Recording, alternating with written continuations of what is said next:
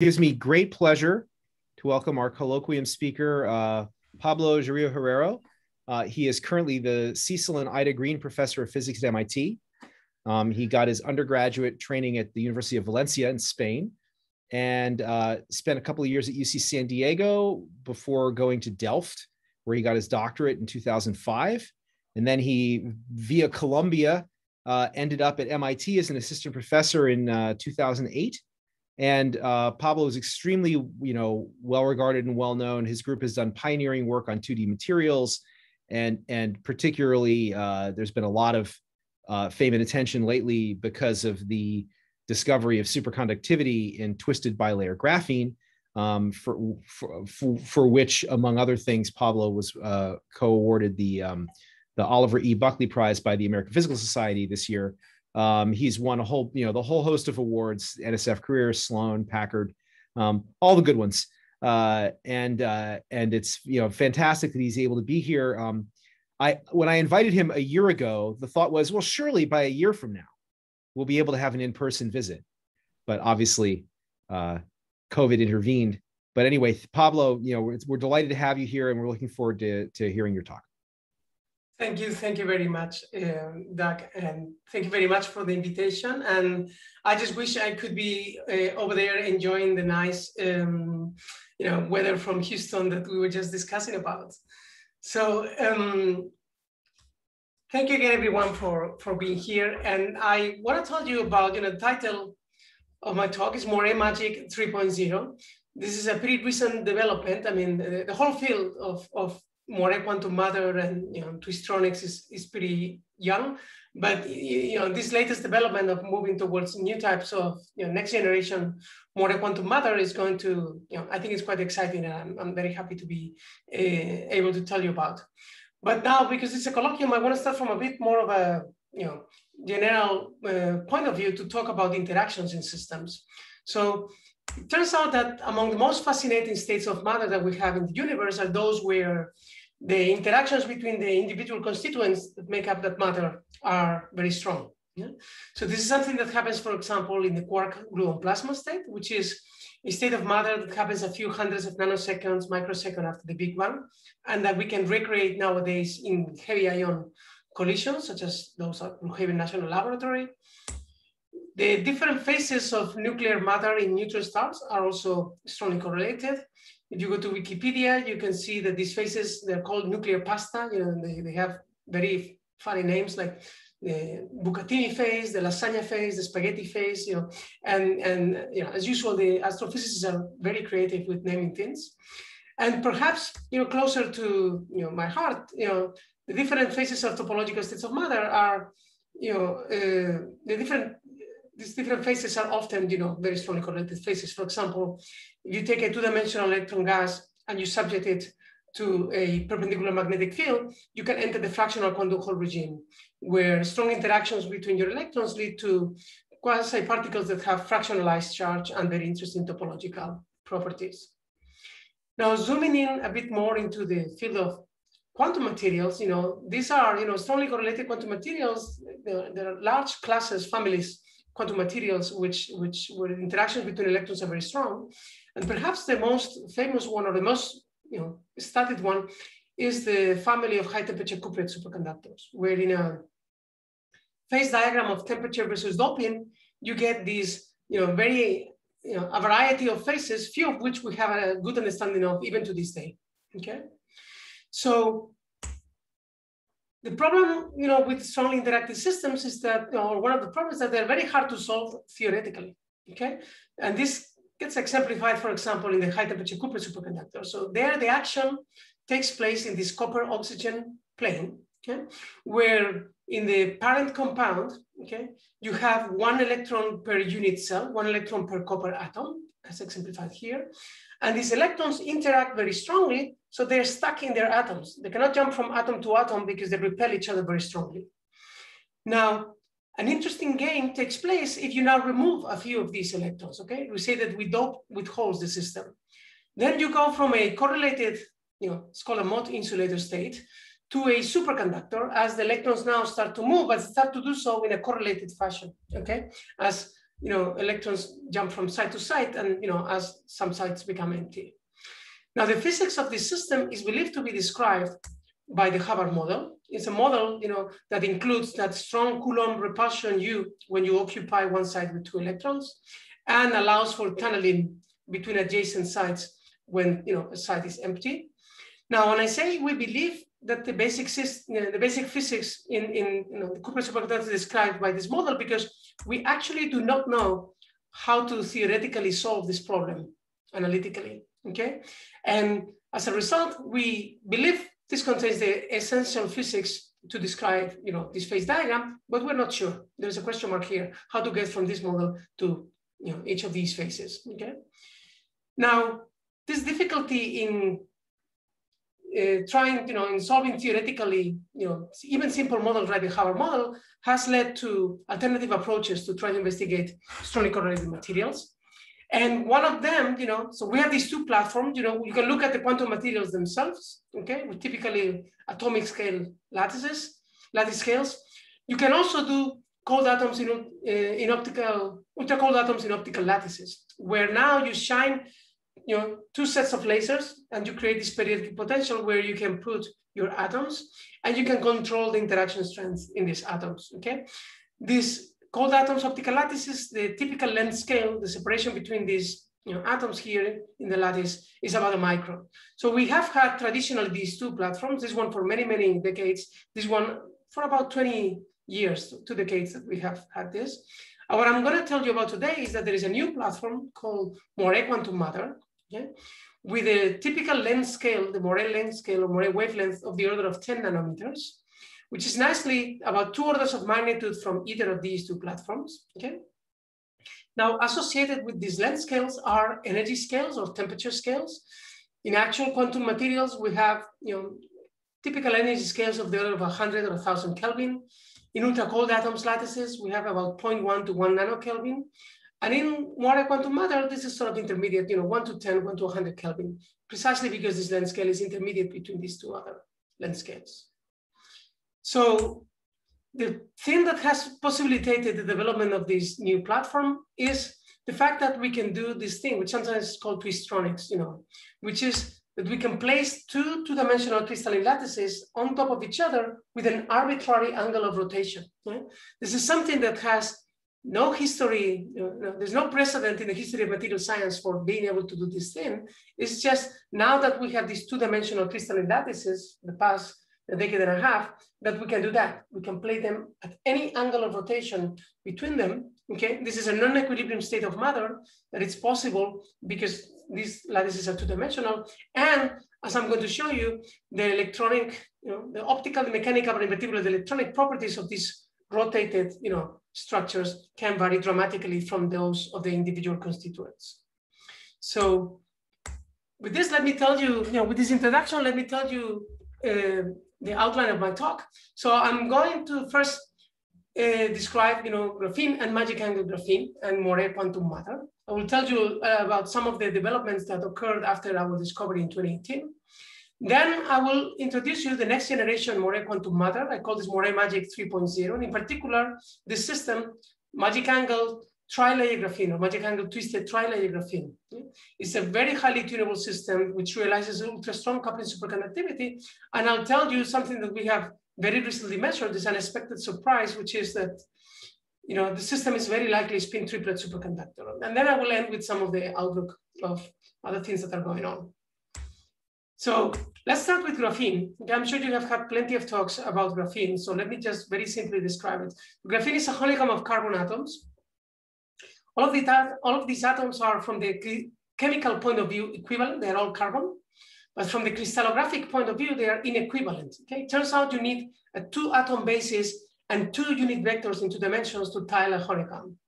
So we call these the A and B atoms, or the red and green balls in this diagram.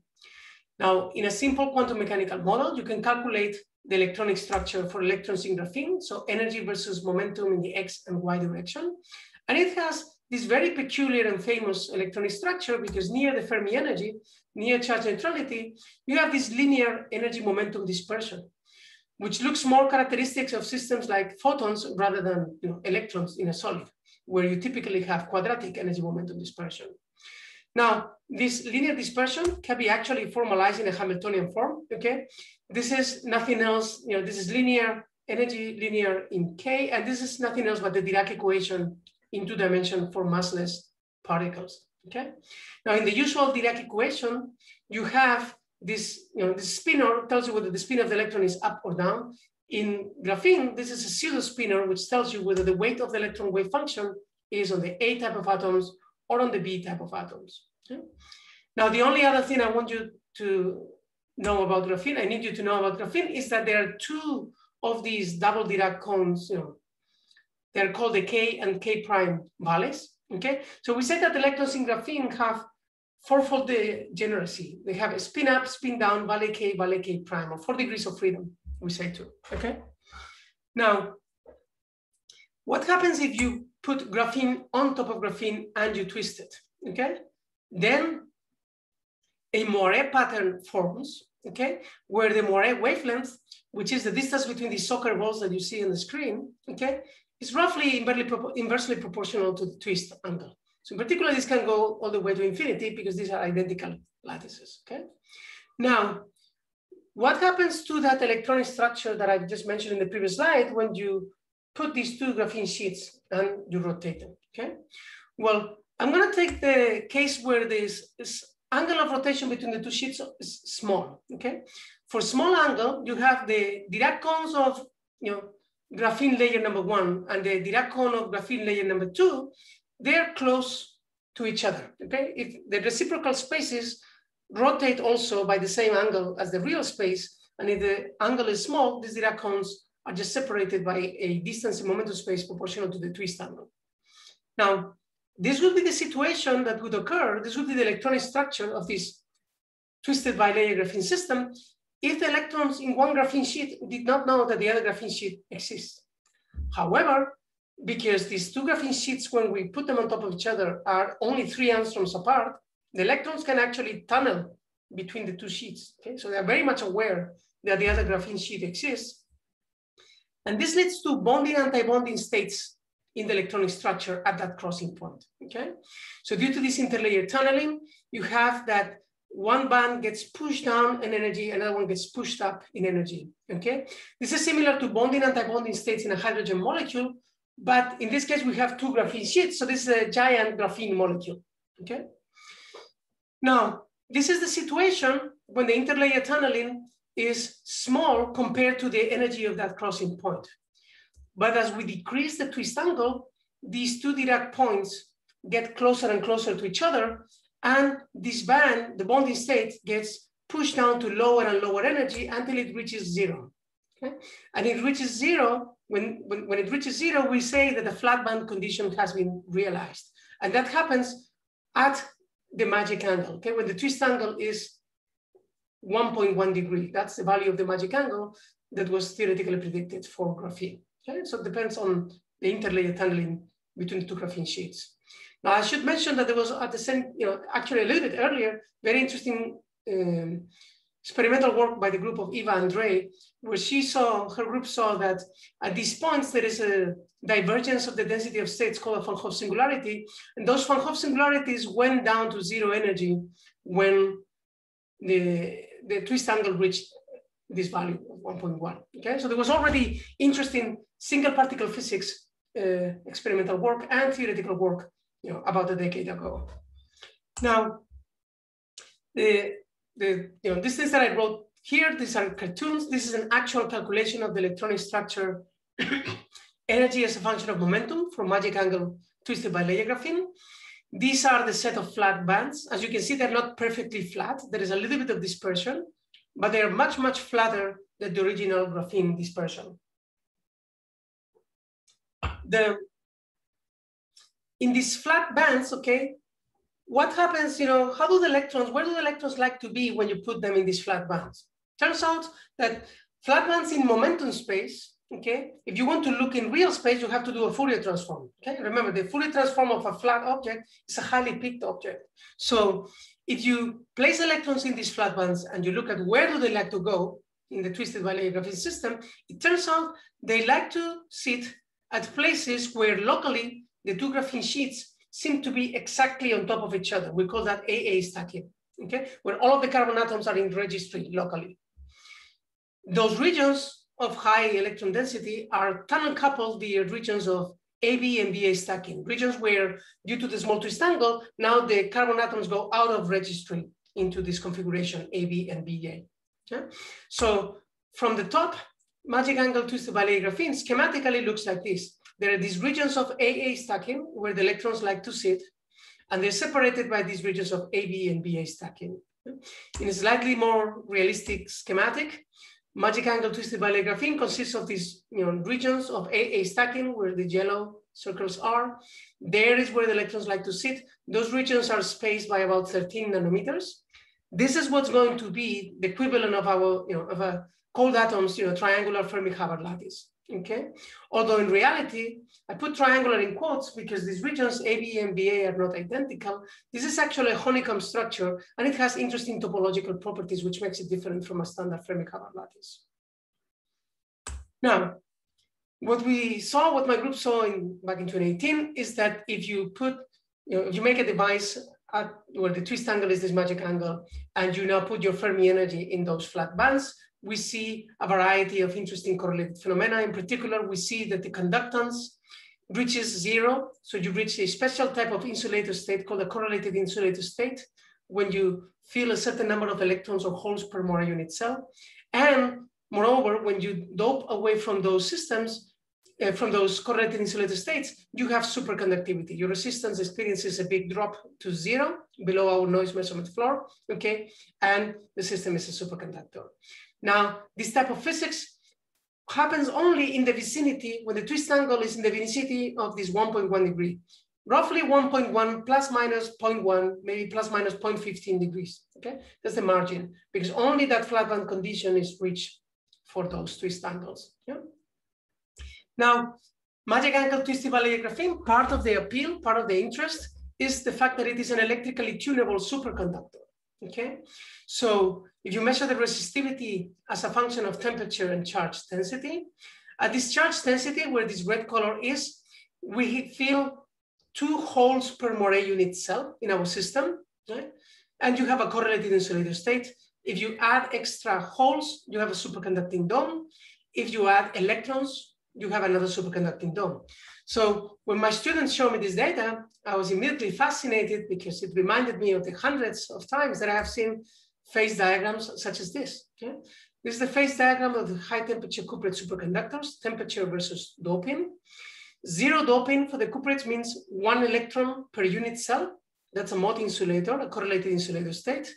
Now, let me flip this axis so that they correspond to hole doping electron tapping similar to here.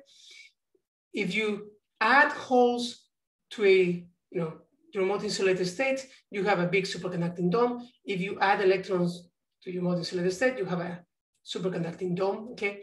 Here, in the case of graphene, 2 holes per Moiré unit cell correspond to your correlated insulator. If you add extra holes, you have a big superconducting dome. If you add electrons, you have a small superconducting dome. Okay. Now, of course, there are many differences between these two phase diagrams and these two families of materials. But one of the biggest differences between the phase diagrams is that this is a theoretical phase diagram. Okay. In order to realize this, to plot actual data points in this phase diagram, you need to grow hundreds and hundreds of crystals, each of them at different doping, each of them often involving different materials classes because you cannot realize all materials at all dopings. Okay. Whereas in this case, this is all measured in a single device, in a single cool down with a single disorder realization, and the density is controlled electronically without introducing chemical impurities, and I can go from one side to the other in a few seconds, okay? So that obviously is something which is an advantage to explore the phase diagram of these systems, and that has attracted a lot of attention. Now, we posted, we announced our results at the APS March meeting in 2018, okay? The paper was published in April.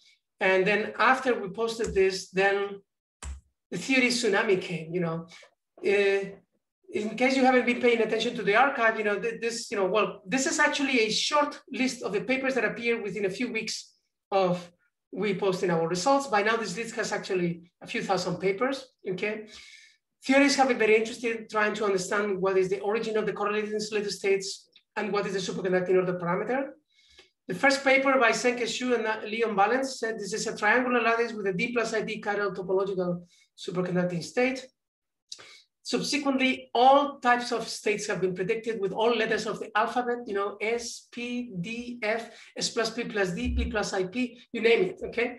So much has been predicted. I'm not going to comment about which is my favorite choice because, you know, there's too much. Interestingly, some articles, you know, the second theory paper was by Gregory Volovic, where he told us actually that finally we have, you know, measured everything that he predicted theoretically, and he told us how to get to room temperature. Okay, so I encourage you to read this article. It's quite nice, actually. And who knows? We'll see. You know, if we make it one day. Now, in addition to, you know, lots of theories working on this attracted also some attention by you know, the popular press. So, you know, I call this the rise of Moiré quantum matter. You know, stories started to appear about, you know, what's the magic behind magic angle graphene, etc. You know, if nothing else, these pictures are so cool. I wish I was able to design them myself. Now, what have been the experimental developments that have occurred since we actually published the paper in April 2018? Okay, so many things have happened. So the first one is that we have reproduced our own results. Believe it or not, that doesn't always happen when you're experimentalist, so it's good when it happens. You know, you're able to reproduce yourself. By now we have, you know, made many devices. In fact, we're starting to extract this type of diagrams where we can plot the critical temperature at optimal doping as a function of twist angle. So we have now a superconducting dome, but in twist angle, okay? And you know, plenty of the people are doing similar things. Even better than you reproducing yourself is when other groups completely independently reproduce your results, okay? Only then it becomes true science, okay? True physics.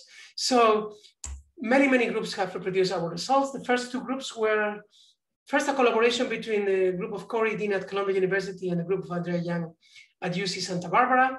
Not only they reproduced our results, they were able to extend them upon pressure and tune the superconductivity with pressure in the system. Then the group of Dimitri Efetov at ICFO in Spain was able to show in a device that you can get additional superconducting domes, making the phase diagram even richer. By now, robust superconductivity is a very well-established phenomenon in magic angle graphene. It has been reproduced by about a dozen groups all over the world. Now, we have discovered other correlated systems based on these twistronics platforms. Okay, the first one was the second one after the original one was magic angle twisted bilayer graphene. So this is now, you get 2 layers of graphene. We have the natural stacking in graphite. It's called Bernal stacking. So 0 degrees.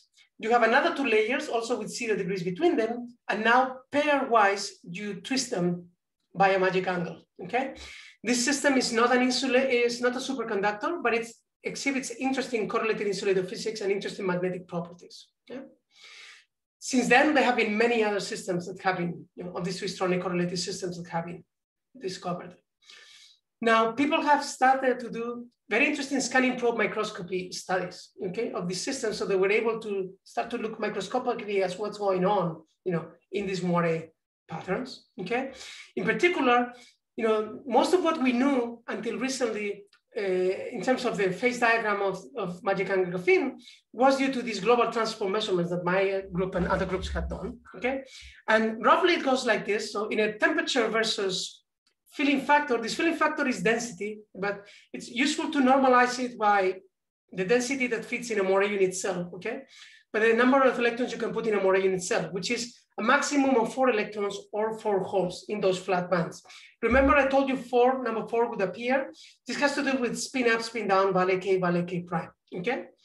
So if we normalize, you know, our charge density by the number, you know, of electrons or holes per Moiré unit cell, then you go from 0, from charge neutrality, 1, 2, 3, 4 holes per Moiré unit cell, and then 4 electrons per Moiré unit cell, and -1, -2, -3 mean 1, 2, 3 holes per Moiré unit cell, okay? So in total, from bottom to top, from bottom of the flat band to top of the flat band, you can put 8 electrons per Moiré unit cell. So now, what we saw in transport is that interesting features, okay, for example, correlated insulator states appear at 2 and 3 electrons per Moiré unit cell, also at 2 holes, sometimes at 3 holes per Moiré unit cell. Other interesting correlated states appear at other integer factors, okay? And superconductivity appears nearby, especially this one is the most pronounced in all studies, the superconducting dome. But this one is also quite frequently seen. Now, nobody knew exactly what was going on at these integers. And then we started to do thermodynamic measurements with using scanning probe microscopy. And in particular, this study with my colleague, Shahalilani at the Weizmann Institute, and similar work was done with using scanning tunnel microscopy by the group of Ali Yazdani, and we have done further work ourselves, has shown that if you measure the thermodynamic properties, in particular the chemical potential of the system, and you take the derivative, so what we take, mu is the chemical potential, n is the charge density, this quantity dn d mu is called the compressibility of the system, but it's easier to think of the inverse compressibility, d mu dn. How does the chemical potential in your system change as you add charge to your system? Turns out with the scanning single electron transistor, which is a very sensitive voltmeter, okay, we could measure what was the evolution of the ground state thermodynamic properties of our system. And what we saw is that when you measure this inverse compressibility, d mu dn, as a function of this filling factor, and these different traces are for different twist angles, what you can see is that near this magic angle, let's take this trace, for example, 1.13 degrees, near each integer, you have this sawtooth type of behavior, okay? That sawtooth type of behavior is telling you that there is a cascade of phase transitions which is taking place in your system. Yeah? This thing is a little bit subtle to explain. Let me just give a very simplistic picture. Basically, what happens is, if we start from charge neutrality, okay, as we add charge to our system, all those four flavors, spin and valley, spin up, spin down, valley K prime, I told you earlier, start getting filled with charge. Okay? So this vertical axis here is telling you the occupation of those four flavors. And they all get filled at the same time. Now, when you have almost 1 electron per Moiré unit cell in total, so near 1/4 of these flavors, each of these flavors filled, the system decides, due to strong Coulomb interactions, is spontaneously flavor polarized. All of the electrons get transferred to one of these flavors, and the other three flavors empty. And then you start again, okay? You keep adding charge to your system, near total filling factor 2. When I should have 2 electrons in total per Moiré unit cell, it turns out one of them is already filled, the other 3, which have now about 1/3 of an electron each, it turns out the system spontaneously flavor polarizes, fills one flavor, and it empties the other 2. Yeah? And the thing gets repeated again and again. In a simple theoretical model, that gives you this sawtooth type of behavior in the inverse compressibility. And it's something for which you need the critical interaction strength in your system, okay? So I will briefly mention something about this, okay? We call these resets, okay? These phase transitions, we also call them resets. They will appear later again. Now, something very interesting that has happened too is that people have measured in these Moiré quantum systems, in magic and graphene in particular, ferromagnetism, anomalous Hall physics, and even quantum anomalous Hall effect, okay? Which tells you that these systems have very interesting topology in addition to strong correlations in them, okay? In fact, one of my biggest joys is that this field of Moiré quantum matter has meant the merging of several modern condensed matter communities. People that did not talk too much to each other now are talking a lot to each other. And in particular for me, I'm learning a lot from interacting a lot with people that I had not discussed much physics with before. So on one hand, you have the two-dimensional van der Waals materials and heterostructures community, people that work on graphene, like myself. On the other hand, you have the strongly correlated materials community, people that work on pnictides, cuprates, etc. And then the people that worked on topological condensed matter physics, quantum Hall and fractional quantum Hall effect, topological insulators, all 3 of these communities have come together in this field of Moiré quantum matter. So now in this second half of my talk, let me tell you about this new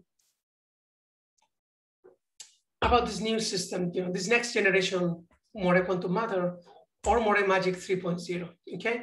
So just published this past, about 1 month ago, okay, a bit over a month ago, we had, my group published in Nature the same week, the group of Philip Kim published in Science, the discovery of a new robust Moiré superconductor, okay, is magic angle twisted tri-layer graphene. It's a much richer system than the bilayer case, as I'm going to show you now. So what's the structure that I'm talking about? Is, mirror symmetric magic angle twisted tri-layer graphene. Now that's a mouthful, so let me show you the actual structure. It has 3 layers of graphene, okay? And there is symmetry between, bottom and top mirror symmetry with respect to the middle layer, okay? So that means that the bottom layer and the top layer of graphene are perfectly aligned, okay? Not rotating with respect to each other, 0 degrees. And moreover, all of the carbon atoms are exactly aligned in the bottom and the top layer. The middle layer is twisted by an angle theta, okay? So if you go from bottom to top, you go bottom layer, you twist by minus theta, and then you twist again by theta, so that bottom and top layers are exactly on top of each other. This type of stacking, this is a structure that was proposed by the group of Asby and Viswanath at Harvard University, and it's called A twisted A stacking, okay? This means all atoms are on top in the bottom and the top layers. Now, a lot more work has been done recently on this mirror symmetric magic angle twisted tri-layer graphene, and even more work on twisted tri-layer graphene with varying angles and multi-layer systems with other numbers of layers, okay? This thing should have now at least 2,000 references by now. Now, this structure is very interesting, okay? Because you can decompose this structure. You can think of these 3 layers, okay? You get a 3 by 3 Hamiltonian where you can do a change of basis and it becomes a block diagonal Hamiltonian where one block is essentially magic angle twisted bilayer graphene and the other block is regular monolayer graphene, okay? Now, interestingly, this magic angle bilayer graphene has a square root of 2 extra, term in the interlayer tunneling, okay? And that means the following. It means that the magic angle for magic angle twisted tri-layer graphene is that for the bilayer case times square root of 2. Because you remember, I told you earlier in the introduction that this interlayer tunneling is the one that determines what is the value of the magic angle. So the magic angle for magic angle twisted tri-layer graphene is 1.56 degrees, okay? That means also that because the angle is a little bit larger, the Moiré wavelength is shorter, okay? So the Moiré wavelength in real space is about 9 nanometers instead of the 13 nanometers. Now, this structure, again, the electronic structure in this mirror symmetric configuration is a combination of magic angle bilayer graphene and monolayer graphene. So this is an actual calculation of the electronic structure as a function of momentum. And you can see you get these orange flat bands, which are very reminiscent of the magic angle twisted bilayer graphene bands. And then you have on top this purple graphene massless Dirac dispersion. So you have this coexistence of these massless Dirac carriers and the flat band carriers, okay? Now, that is in a mirror symmetric configuration. In our devices, we have the magic angle twisted tri-layer graphene, which is connected to source and drain electrodes. We have voltage probes to measure the electronic properties, but we have also a bottom gate and a bottom metallic electrode and a top metallic electrode, so that with these metallic electrodes, we can apply an electric field to change the charge density in our system. That's if we apply sort of the same polarity to both electrodes, but we can also apply opposite polarity and we can apply a transverse electric field perpendicular to the sample plane, okay? That transverse electric field breaks the mirror symmetry in the system, and then you can hybridize the massless Dirac bands and the flat bands, okay? So this is the electronic structure at 0 displacement field. If we break the mirror symmetry, there is a hybridization between these bands, and this is a knob that we can control continuously, okay? This is the reason why the system is a lot richer than the magic angle bilayer case, because there we didn't have this extra knob. Now, let me show you first that the system is indeed a robust superconductor. So for a robust superconductor, you want to see 0 resistance states. So when you measure the resistivity of the system as a function of temperature, you indeed have this drop to 0 resistance, okay? You can fit this with, with the Halperin-Nelson formula and extract the Berezovsky-Koster-Lithaurus transition temperature, which is about 2.3 Kelvin for the system. 50% normal state resistance is about 3 Kelvin. Now, you also want to see that indeed you can run a finite current through your device and you have 0 voltage dissipation. So you want to see flat voltage current characteristics with the sharp switching. Okay, so there you go. Okay? You can now vary the temperature and you can see that these get modulated. You can do this type of analysis, which for those of you familiar, this is, you can extract the VKT temperature also this type using this type of analysis, and it agrees perfectly well with this one. Now, this is an electrically tunable superconductor, similar to magic angle bilayer graphene. So the resistance versus temperature and filling factor density, this is the region around 2 holes per Moiré unit cell. You have superconducting domes for extra hole doping and for extra electron doping. You can do this also for around 2 electrons per Moiré unit cell, and you have the superconducting domes for extra electron doping and hole doping here. Okay, so in that sense, it's similar, to magic angle bilayer graphene. And now you want to also see what's the response to a magnetic field. So if you apply a perpendicular magnetic field to the device, near optimal doping, you have that the superconductivity, the critical current, superconductivity gets suppressed, initially fast on a 100 millitesla scale, and then slowly it survives up to about half a Tesla, okay? Now, if you change your density so that you go near the very edge of the superconducting dome, when the system is barely superconducting, the system, due to disorder, has these superconducting islands which are coupled and form a network of Josephson junctions, and that allows us to measure Fraunhofer-like interference patterns that tells you that the system indeed exhibits Josephson phase coherence, okay? So all these 3 facts, establish that this is a robust superconductor. And it's the second type in this family of Moiré superconductors. Now, let me show you that the system is very highly tunable. Okay? So we have again these 2 knobs, the density and the electric displacement field. Okay, so let me show you, this is a measurement of the resistivity as a function of this filling factor or density. Again, from 4 holes per Moiré unit cell through charge neutrality to 4 electrons per Moiré unit cell, and perpendicular displacement field applied on this axis, okay? So you can see that this is a complex phase diagram. Let me guide you a little bit through it. So first of all, these light blue regions, those are regions where superconductivity exists. The system is superconducting in that parameter space, okay? The yellow features are regions where the system is highly resistive, okay? Now, I'm going to focus on the superconductivity. First thing that I want to show you here is that you can see that there is quite a degree of symmetry between the top half and the bottom half of this diagram, okay? So positive and negative displacement field has the similar effect, okay? The system is quite symmetric, top and bottom. Now, the system is also relatively symmetric, or if you want to focus on it, is asymmetric, left and right of charge neutrality. Okay, left and right of 0. Okay, there is some symmetry. Superconductivity occurs mostly between filling factors -2, -3, and 2 and 3. And there is also these branches where superconductivity occurs between 1 and 2 and -1, -2. Okay, but there are other features which are asymmetric. For example, this highly resistive feature near 1 electron per Moiré unit cell is not present in the same degree near 1 hole per Moiré unit cell. This type of asymmetry between electrons and holes from charge neutrality is also present in magic angle bilayer graphene. In that sense, the system is quite reminiscent of the physics of magic angle bilayer graphene. Now, because this is quite complex, let's measure at a different quantity, okay, also versus these 2 knobs versus filling factor and displacement field, and let's see what else can we learn about this thing. So the quantity that we decided to measure is the hole density, and I'm normalizing it, I'm multiplying again by 4 and divided by the superlattice density so that it's equivalent to this filling factor that goes from 4 holes to 4 electrons, but now for hole density, okay? Now, this is the measurement of this normalized hole density as a function of filling factor and displacement field. Again, a relatively complex diagram. Let me guide you through it.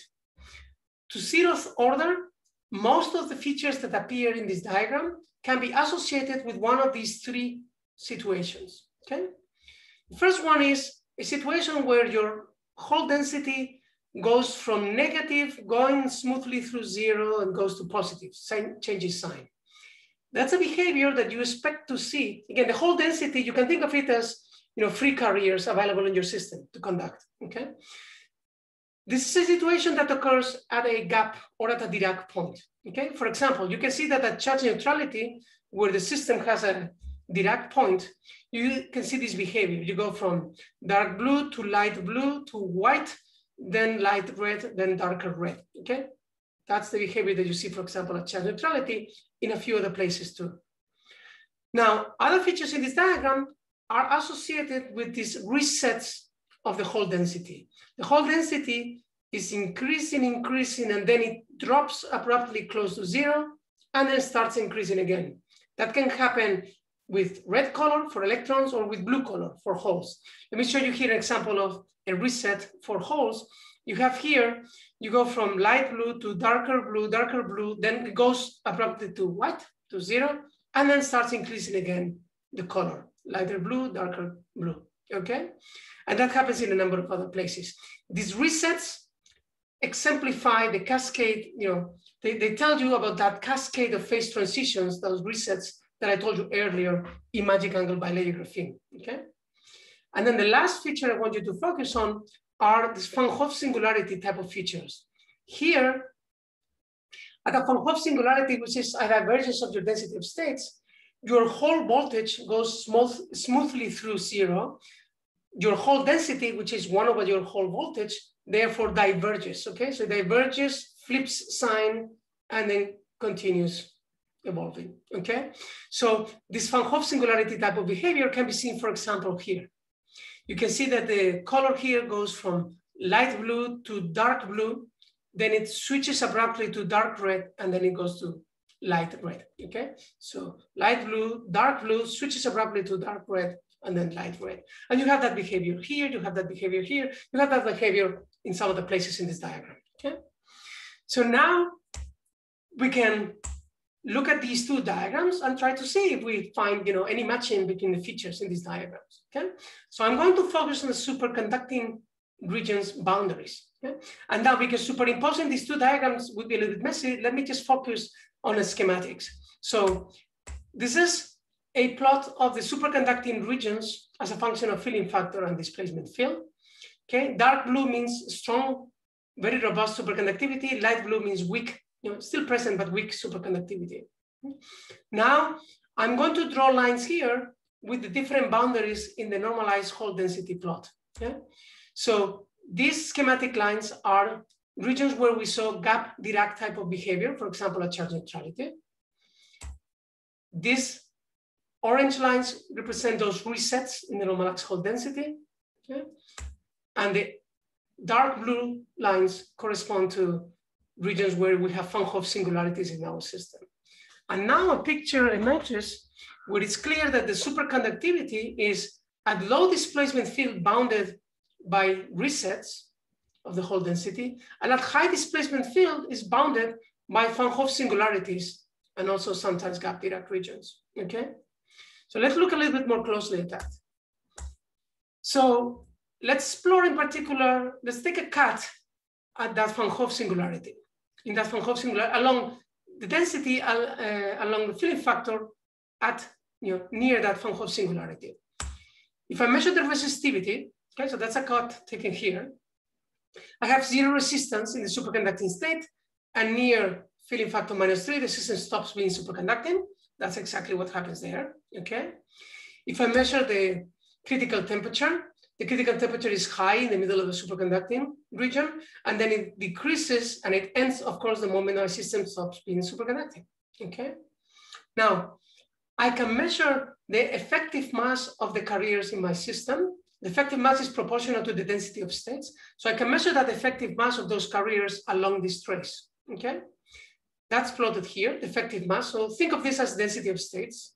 As you can see, the density of states increases as I reach that point and then decreases. So it diverges at this point. This point corresponds to that Van Hoff singularity, where indeed you expect a divergence of your density of states. Now, the interesting and key, one of the key messages of my talk is that you can see that superconductivity ends at that von Hoff singularity. Yeah? In usual BCS type superconductors, weak coupling BCS type superconductors, your critical temperature increases exponentially as the density of states increases. Okay? Here it's the opposite. TC not only doesn't increase, it actually decreases as the density of state increases, and it ends, okay, is zero at the maximum in your density of states. Okay? So that's very much unlike what typical standard superconductors do. Okay? Now, let me tell you a bit more. Okay, so this is not weak coupling. Okay, it's actually ultra strong coupling. So let's do the following. We can measure this critical temperature, the BKT critical temperature, versus filling factor and displacement field. Okay, so we can do this again. This is the most tunable superconductor that exists. Okay, so we have so many knobs. We can measure this as a function of those two parameters. Let me project this into a top plane so that it's easier to see. You can see superconductivity is strongest here. It's also present here. It's very weak in some of these regions. Now, because these color plots are a little bit hard to decipher sometimes, let me show you a cut of the BKT temperature as a function of filling factor at optimal electric field, optimal displacement field, and separately at optimal charge density as a function of displacement field, okay? So this is the first cut, TBKT in dark blue as a function of filling factor at optimal displacement field.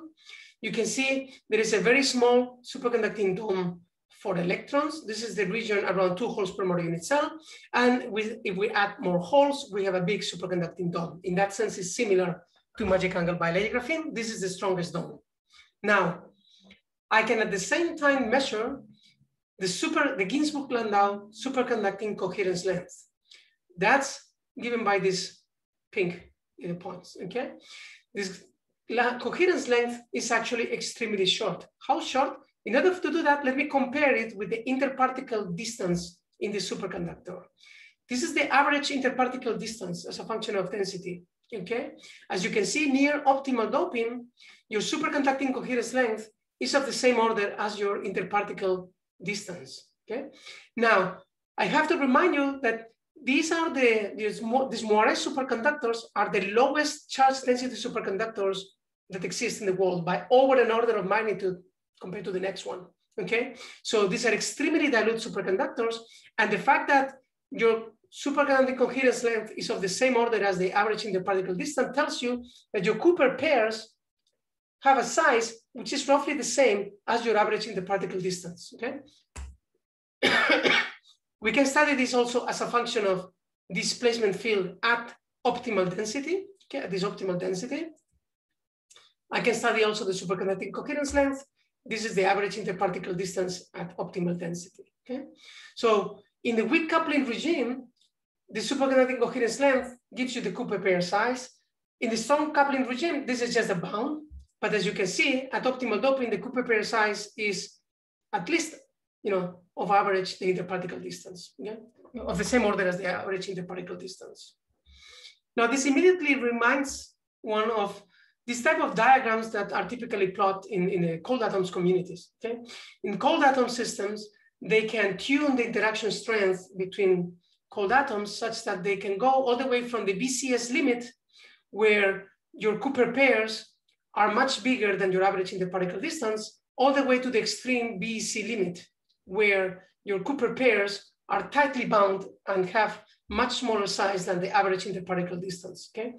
And when these two things are, these two length scales are roughly the same, Cooper pair and interparticle distance, that occurs at the so-called BCS to BEC crossover, okay?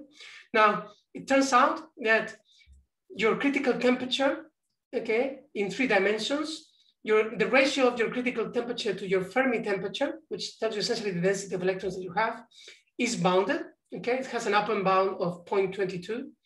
In 2 dimensions, you have to speak about a Beretzovsky-Kosterlitz-Thouless transition, and your TVKT over TF is theoretically predicted to be bounded by 0.125.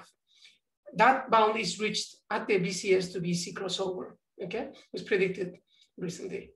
Now, we can actually measure the Fermi temperature of our system because we have the effective mass and we have the density. And we also have TBKT. Okay? This is a measurement of the effective mass versus filling factor, versus charge density or filling factor at optimal electric field.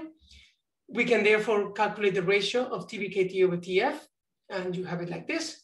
We can do this also as a function of displacement field at optimal density, and it looks like this. And here is 0.125, okay? In this system, magic angle trilayer TBKT over TF reaches values in excess of 0.1. The maximum happens to be actually at about 0.125. Now, I don't want to make too big a deal out of that because those calculations that I showed before are for cold atom systems where the mass of the boson is equal to twice the mass of the fermionic atoms, that both condense. For electrons, that is not necessarily the case, okay? But still, the fact that it reaches these very high values, this is the highest of any superconductor that exists at all in any system, okay?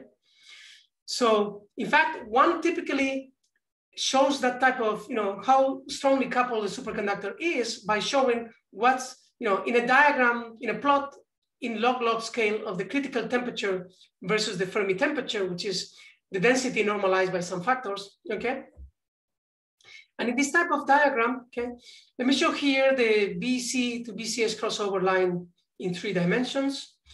This type of diagrams, conventional superconductors, will-coupled superconductors tend to be around this region, okay? For example, aluminum has a TC of 1 Kelvin, but it has a Fermi temperature of over 100,000 Kelvin.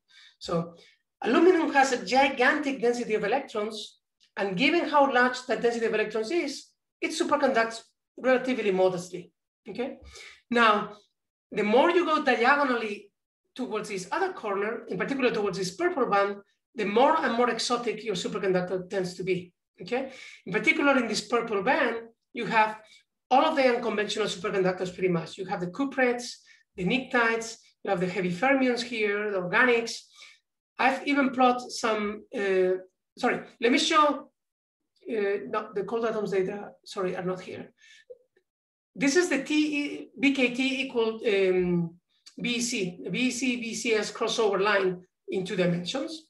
Now, if you look at magic angle twisted bilayer graphene, depending on whether you use the BKT temperature or the 50% normal state resistance, your data points in this diagram are here. If you plot magic angle twisted trilayer graphene, those 2 points are here, okay? As I showed you, for the TBKT, you reach exactly that theoretical limit. This is the strongest superconductor, the strongest coupled superconductor that exists, okay? If the cuprates had a coupling strength of magic angle twisted trilayer graphene, they will be well above room temperature superconductors, well above, okay? Now I have to mention that a recent work by Iwasa's group and a different superconductor has also been able to realize that limit of TBKT over TF of 0.125. Okay, now let me tell you in the last few minutes, my talk about this unexpected surprise that happened when we started to do magnetic field measurements in our system with the magnetic field applied in plane. So first, let me remind you, if we apply a perpendicular magnetic field to this superconductor, you induce vortices and superconductivity disappears. That happens well below 1 Tesla perpendicular field, okay? Now, because this is a 2-dimensional superconductor, if you apply an in-plane magnetic field, you don't have that type of vortex formation, that type of orbital physics, okay? So in principle, a 2-dimensional superconductor allows us to see what happens when you apply a purely Zeeman field to your superconductivity, okay? Now, what is the usual effect of a Zeeman field on conventional superconductors, okay? So conventional superconductors have a spin singlet Cooper pairs, okay? Entangled state of the electron spins in your Cooper pair. Now, the binding energy, the gap within BCS theory is proportional, to the critical temperatures. It's 1.76 kVTC. Now, those Cooper pairs in a Zeeman field, they break apart, okay? A Zeeman effect splits the Cooper pairs apart, when the Zeeman splitting, which is given by G mu BB, is of the same order as your gap, okay? That thing is known as the Pauli limit or the paramagnetic limit or the Chandrasekhar-Klopstock limit, okay? And if you put numbers, okay, here, you get that the Pauli limit is 1.86 times your critical temperature in Tesla over Kelvin, okay? So for a TC of 1 Kelvin, you expect your superconductivity to completely disappear at about 1.86 Tesla. Now, this is for BCS spin singlet superconductors. So let me show you our data. So we warm up our sample, we rotate it so that we apply a parallel magnetic field, and then we cool down again. We measure at 0 magnetic field. This diagram is very similar to the one that I showed you before, okay?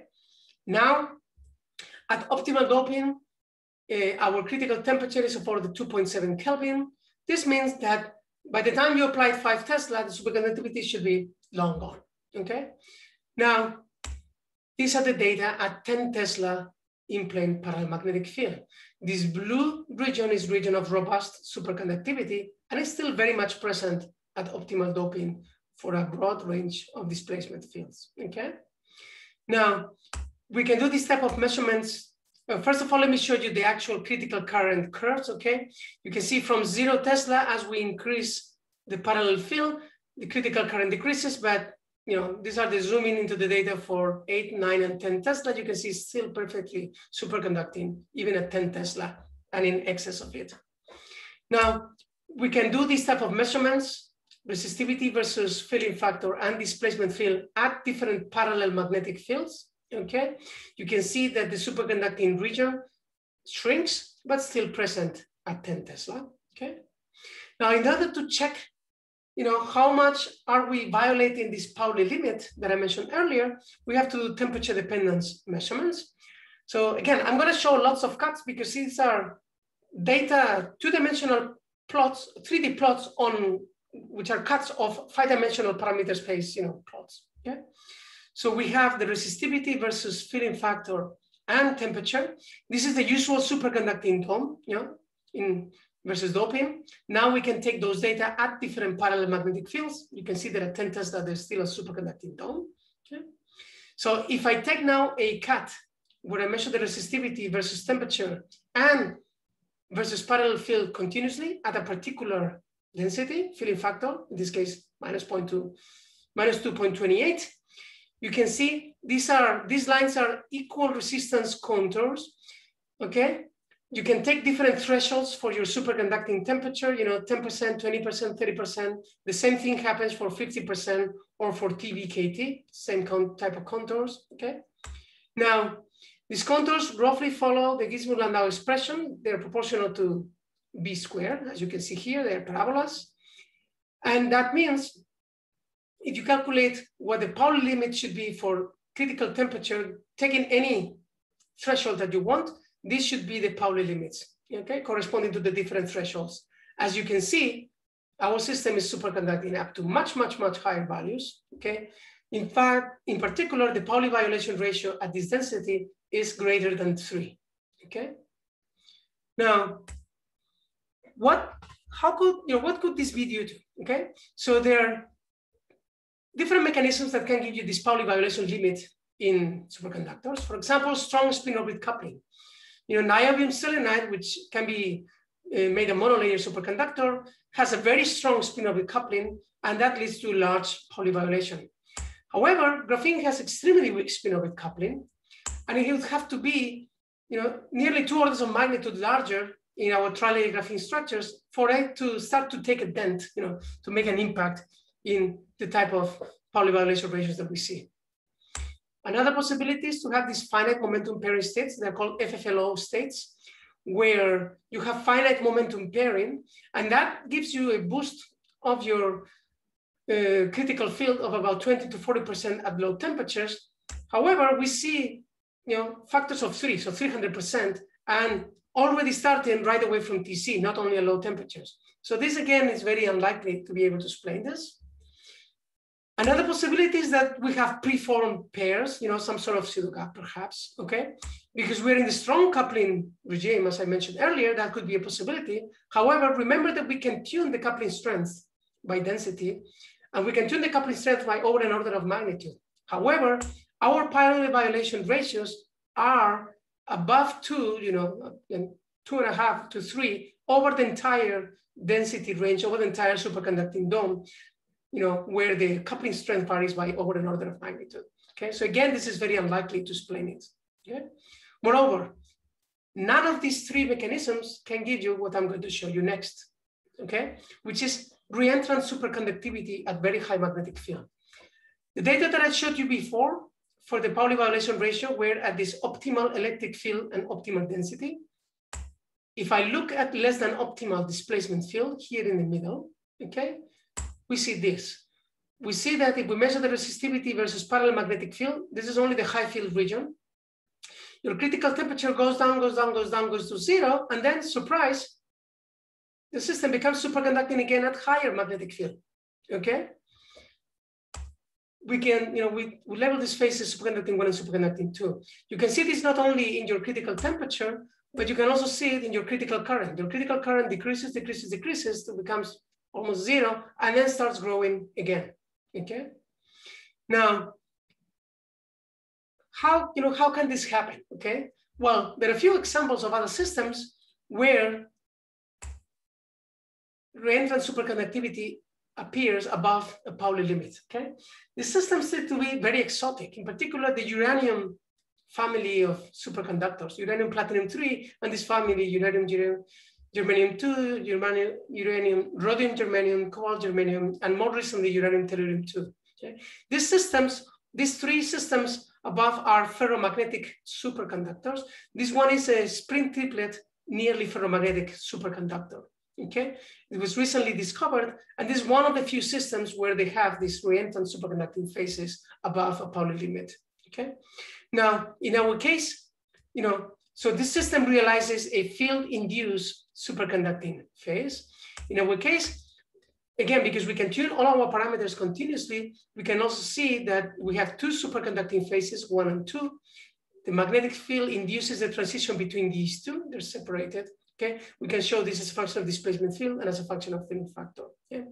This data, in combination with the Pauli violation data, very strongly indicates that our system cannot be a spin singlet superconductor, and it's most likely a spin triplet superconductor.